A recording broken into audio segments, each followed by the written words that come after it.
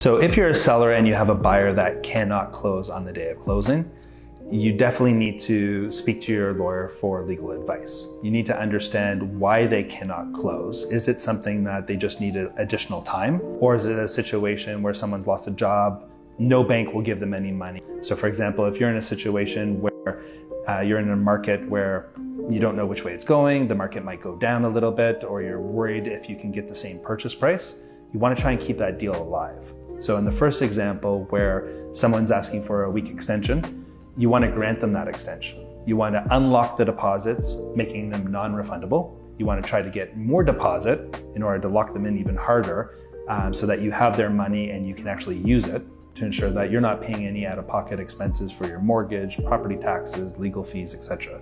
If it's a situation where the individual just simply cannot close and there's absolutely no money, period, a lot of times it just depends on the market. So if you can resell for more money, take a little bit of a mutual lease and take some of their deposit, you win, right?